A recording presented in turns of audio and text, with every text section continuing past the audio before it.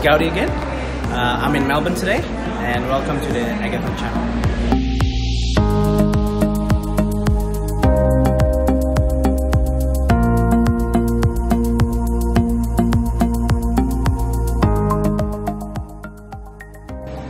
Hi, I'm with Gary here. I'd like to introduce Gary.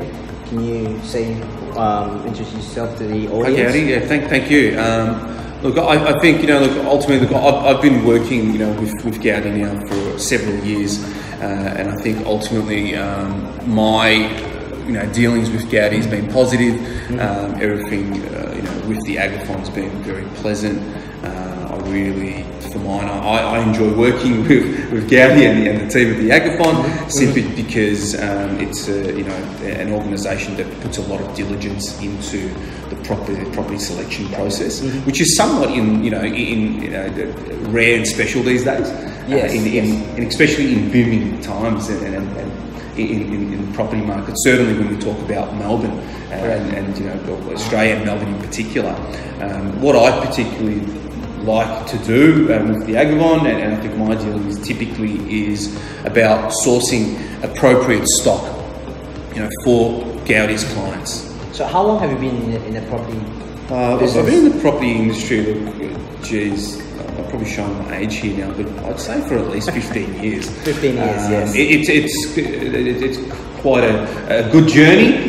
You get to obviously learn a lot as the years go on, but my expertise and specialty is really in the Melbourne property sector, and I've had exposure across all residential classes, be that townhomes, apartments, and landed property in house and land. Yeah. Okay. So Gary, what are the challenges when foreign investors are going to buy a property in Melbourne? What do they have to look at?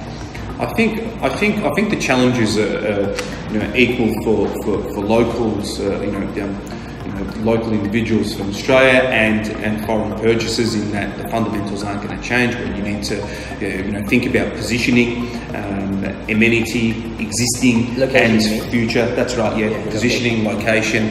Okay. I think that's important. But I think for foreign purchasers, an element of the unknown as well, because they're not from Melbourne. They're not from Australia. They may not necessarily understand, what we look for in Australia may be different to what you would look for, Gaudi, in Indonesia, in Jakarta, for example.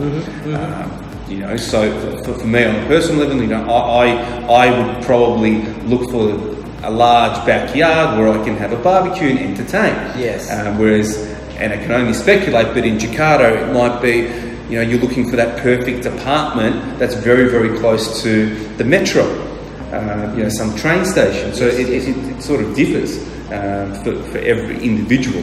But I think what's very important, for all purchasers and probably foreign purchasers more so, is actually getting into a property or purchasing a property in an area, a location, a position, a location, whichever word you want to term, that is not speculative.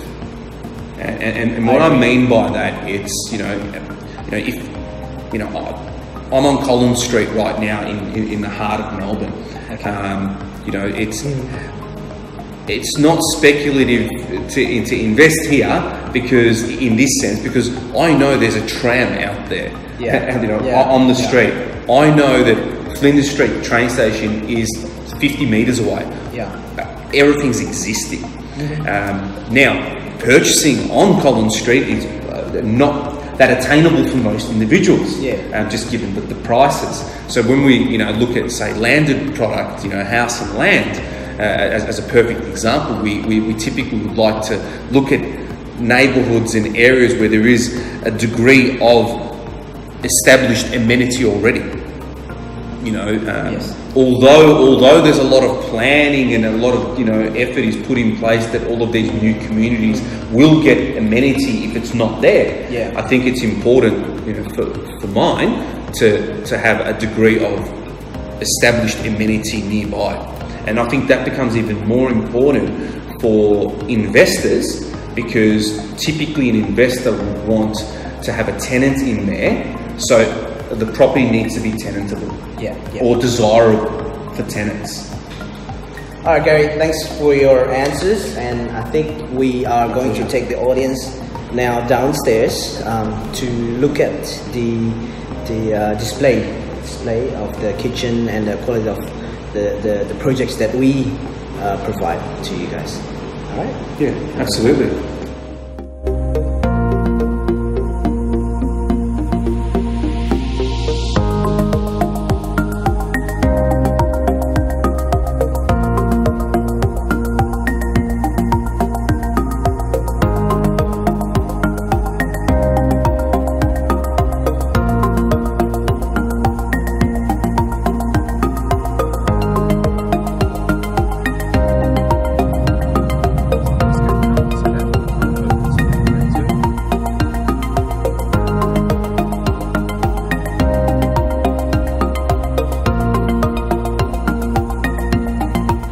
We're in Harpley, Werribee, a sales center.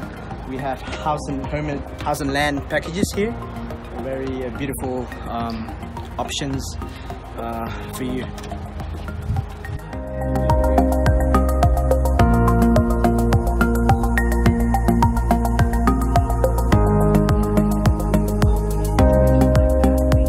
That's right. Here we go. I'll show you some of the lake, and it's a beautiful day. It's sunny. There you go. Yeah.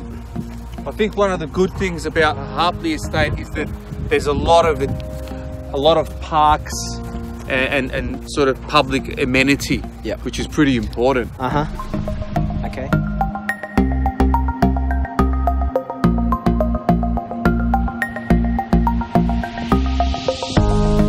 Look behind here, we have the lake. It's beautiful. What do you think of this area, Gary? I think it's fantastic. You know, we quite often recommend this to a lot of our purchasers. Okay. We get a lot of owner-occupiers here. Local buyers as well? Absolutely. Absolutely. A lot of local owner-occupiers. Yeah.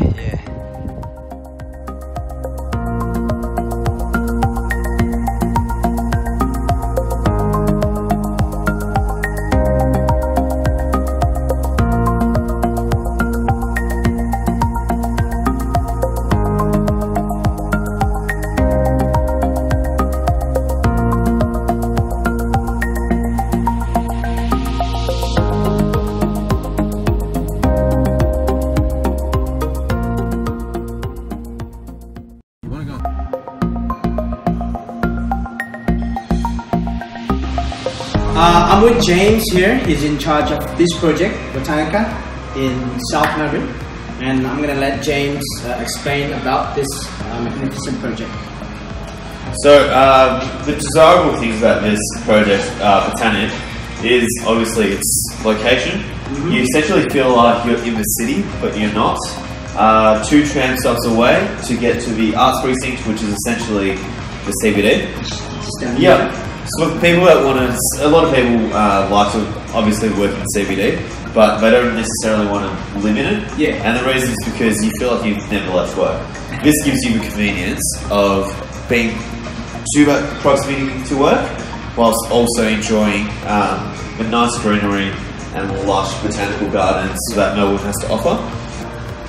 Yeah, apart from the nice environment that the residences get to enjoy, is the convenience of a brand new train station, which will be finished in 2025. Down here? Down here, Domain Interchange, Okay. which is not even like a tram stop away, it's essentially just walking distance. How long is it to the city? To the city, Yeah. you're looking at the most 1 kilometre. 1 kilometre. Yeah, the most. I think it's a few hundred metres off the top of my head. For residents, Yeah. what kind of transport is the best for them to go To the city. Because there's For going to me? be buses, Yeah. trams and trains, right? Yeah. For me, if I'm just going to go to the city, I'm probably just going to take a tram.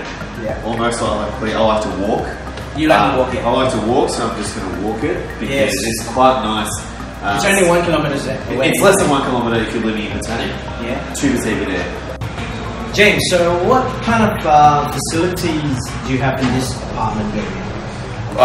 Residents get to enjoy spectacular facilities. As you could see, there's a nice internal garden where residences can have friends over and barbecues. So this is a public area? This is a public area that everyone can use. Okay. Barbecues. Yeah, you just book. It's pretty easy to book. You just call concierge. It's free, right? And it's free. Okay. It's part of your body corporate. Right. So each apartment will have their own body corporate rates, and we have a list of that, which we provide to you guys. Sure. And it's got an indoor pool, very, very nice, and it's also got a gym as well. It looks really good. Yeah. I just like the backdrop of that as well, with the kind of with a theme that it's going for, tied in with the Royal Botanical Gardens. What about this one here? I like the design of Yeah, this lobby. this is the entrance lobby. Yeah, and this essentially goes up to a meeting room. Okay, that also can be used for residents. Yes, all part of the package. What's this one here? Yeah, so that's the external garden that internal garden that I was talking about on level 5. All amenities are on level 5. Okay, level 5. Yeah, except that one with a meeting room, that's on level 2. Now this is obviously, you can see a barbecue area where guests can dine and eat lunch. So perfect for your Christmas barbecues, your Easters, whatever holiday you want to celebrate. Okay. Or occasion. Right. I can see some color schemes here. Perhaps we can get the audience to see. Of course. So James, tell us more about the building. You know, how many levels, units, and all that. Yeah. So there's a total of 20 levels. Good product mixes of penthouses, sub-penthouses, some large amalgamation of 3 bedrooms. Okay. Your standard 3 bedrooms, 2 bedrooms, 2 bed plus 1 bathroom, and 1 bedrooms. Now, this project we believe is in the area, but 1 bedrooms are the most sought after units. 1 bedroom. Yes.